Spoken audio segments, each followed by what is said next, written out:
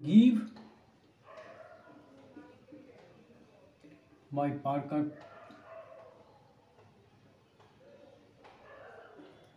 pen to you এরকমভাবে যদি আমি লিখি তাহলে সেটা হবে ইনকারেক্ট। বুঝতে পেরেছি? আমাকে বলতে হবে I can give you my Parker pen. কি এইবার দেখো কার পরিবর্তে in lieu of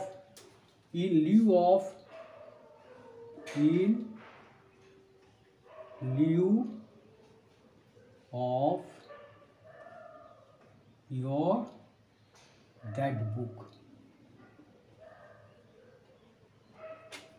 বোঝা গেল? I can give you my Parker pen in lieu of your that book। দেখো এইখানে যে in lieu of আমরা বলেছি in lieu of your that book, সেখানে আমরা instead of ব্যবহার করতে পারি।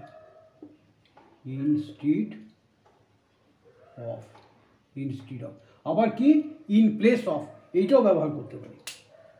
আমরা বলতে পারি in place of। কিন্তু যদিও এটা লেখা যায় কিন্তু most in place of most appropriate যেটা হতে পারে সেটা হয় এটা হবে, নয় এটা হবে। ইন প্লেস অফটা এখানে ঠিক ভালোভাবে প্রযোজ্য হবে না। এবার আরেকটা ধরা যাক, উপহারের পরিবর্তে আমি কোনো নিমন্ত্রণে দেখবে অনেক জায়গায় লেখা থাকে যে উপহারের পরিবর্তে আশীর্বাদ প্রার্থনীয়। অর্থাৎ তুমি উপহার দাও, তা না দিয়ে আমাকে আশীর্বাদ করো।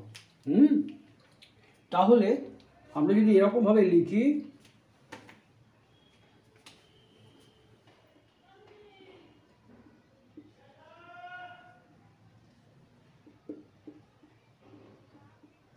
পরিবর্তে আপনার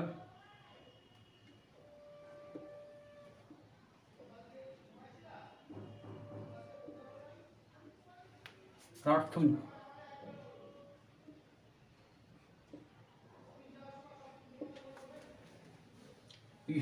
উপহারের পরিবর্তে আপনার উপহার ইংরেজি কি? প্রেজেন্ট। আশীর্বাদ কি? ব্লেসিং। প্রার্থনীয়র ব্যাপারে তুমি অনেকগুলো ইংরেজি করতে পারো। একটা করতে পারো এক্সপেক্টেড, আরেকটা করতে পারো desired Ankit, wanted Ankit, DSIRED wanted, expected.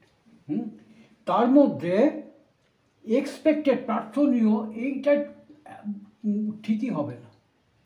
Wanted এটাও ভালো হবে না, এখানে হবে ডিজায়ার্ড, এই কথাটা ব্যবহৃত হতে পারে, আর হতে পারে ওয়েলকাম।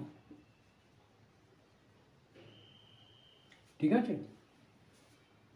ওয়েলকাম। তাহলে আমরা লিখি যে আপনার এখানে আপনার আশীর্বাদ, your blessing, your blessings are most desired। খুব বেশি মাত্রা চাইছি, most desired, DSIRED, most desired in lieu of your present, PRESENT। Your blessings are most desired in lieu of our present। এর থেকে যে ইংরেজিটা ভালো হবে সেটা হচ্ছে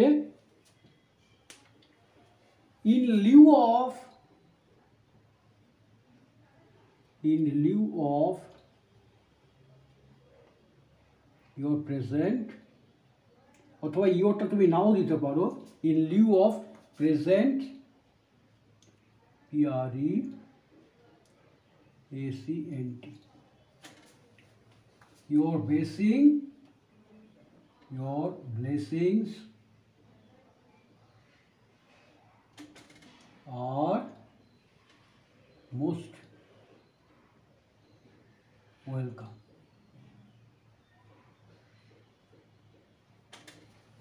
ঠিক আছে, এইবার একটা ব্যাপার হচ্ছে, দেখো আর যখন আমরা একটা ভার্ব ব্যবহার করি, এই তোমার অক্সিলারি ভার্ব ব্যবহার করি, বি ভার্ব, অ্যাম, ইজ, আর, তারপরে যে মূল ভার্বটা ব্যবহার করি সেটা থার্ড ফর্ম ব্যবহার করা হয়। এইবার ওয়েলকাম হবে না ওয়েলকামড হবে, এখানে এইটা নিয়ে একটা কনফিউশন আছে। কনফিউশন হচ্ছে ওয়েলকাম, ওয়েলকামই সাধারণত ব্যবহার করা হয়, ওয়েলকামড এটা ব্যবহার করা হয় না। কিন্তু তুমি যদি ওয়েলকামড বলো এটা ইনকারেক্ট হবে। তাহলে in Liu of present your blessings R most welcome হলো, বোঝা গেল?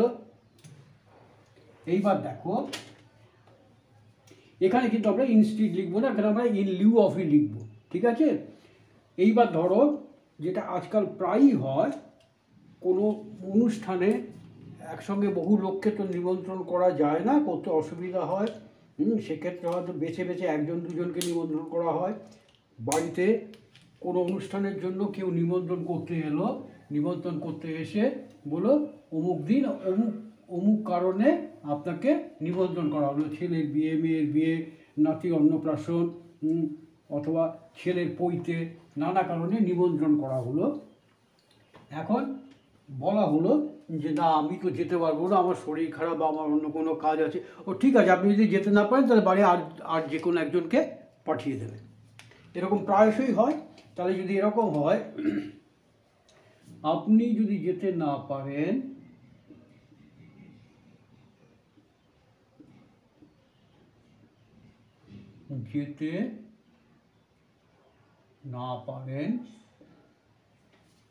তবে বাড়ির অন্য একজনকে পাঠিয়ে দেবেন বা অন্য কাউকে পাঠিয়ে দেবেন।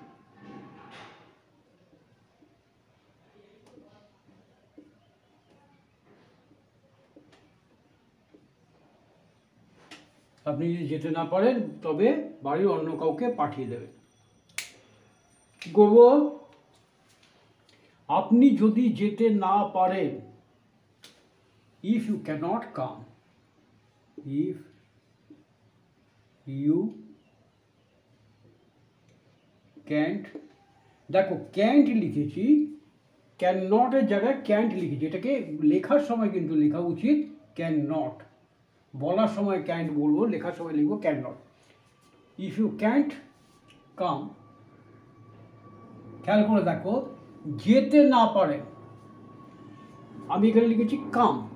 ইফ ইউ ক্যান্ট গো, তা হবে না, আমি তো অনুরোধ করছি, সেই জন্য এটা হওয়া উচিত if you cannot come please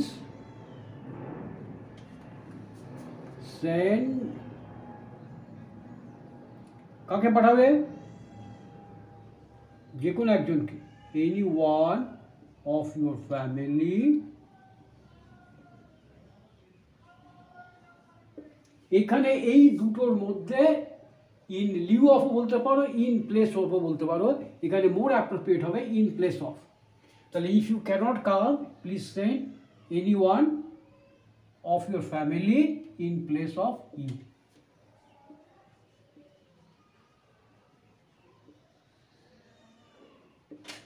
বোঝা গেছে? এইবার আরেকটা প্রিপোজিশনাল ফ্রেজ দেখা যাক, ইন পারসুয়েন্স অফ। ইন পারসুয়েন্স অফ কথাটার অর্থ হচ্ছে তোমার কোনো কাজের প্রয়োজনে, কোনো কিছুর জন্য, এরকম বোঝায়, কোনো কিছুর খোঁজে, ঠিক আছে, এরকম বোঝায় ইন পারসুয়েন্স অফ, কোনো কাজের প্রয়োজনে, অনুসারে। ইন পারসুয়েন্স অফ, কোনো কাজের প্রয়োজন।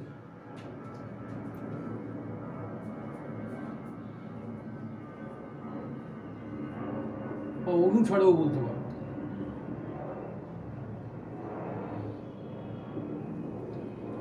তোমরা হয়তো শুনেছো, অনেকে বলতে শুনেছো যে বয়স্কদের বলতে শুনেছো লাইফ সার্টিফিকেট নভেম্বর মাসে লাইফ সার্টিফিকেট জমা দিতে হবে, সামনের বছরের জন্য আগামী মাসের জন্য লাইফ সার্টিফিকেট জমা দিতে হবে।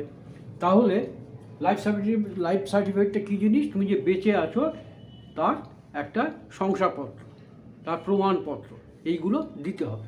তাহলে যদি বলি এ মাসেই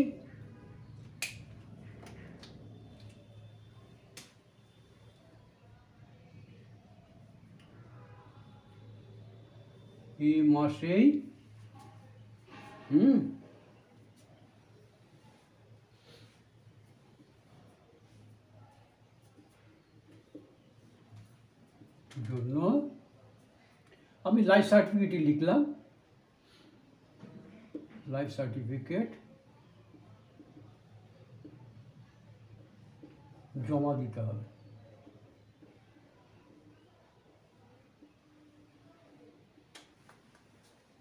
ঠিক আছে, এবার দেখো এ মাসেই পেনশনের জন্য লাইফ সার্টিফিকেট জমা দিতে হবে। সাবজেক্ট কোনটা?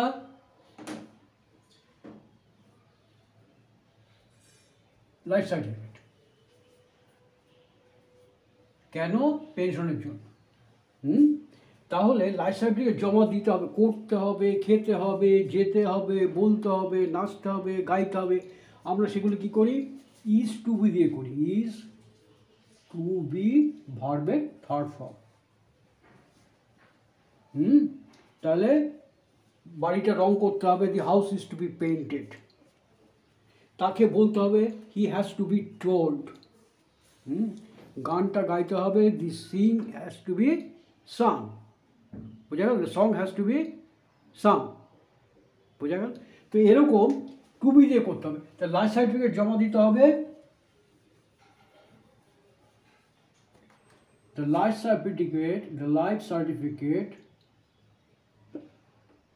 certificate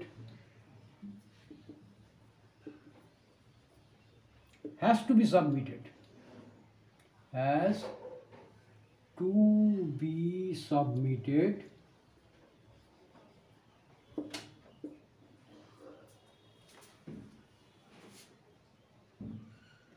the life certificate has to be submitted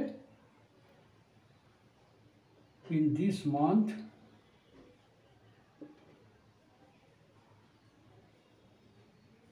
কেন? ওয়াই?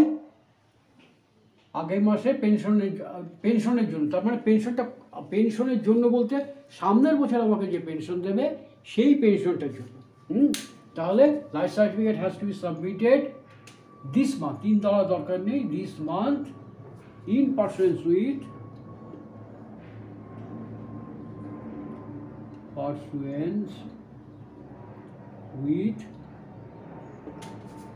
with pension. এখানে দেখো আগামী বছর কথাটা কোথাও লেখা নেই, কিন্তু আমরা ইংরেজি লেখার সময় সাধারণত এটা ইনক্লুড করে দেবো। তাহলে life certificate has to be submitted this month in পারসুয়েন্স with the pension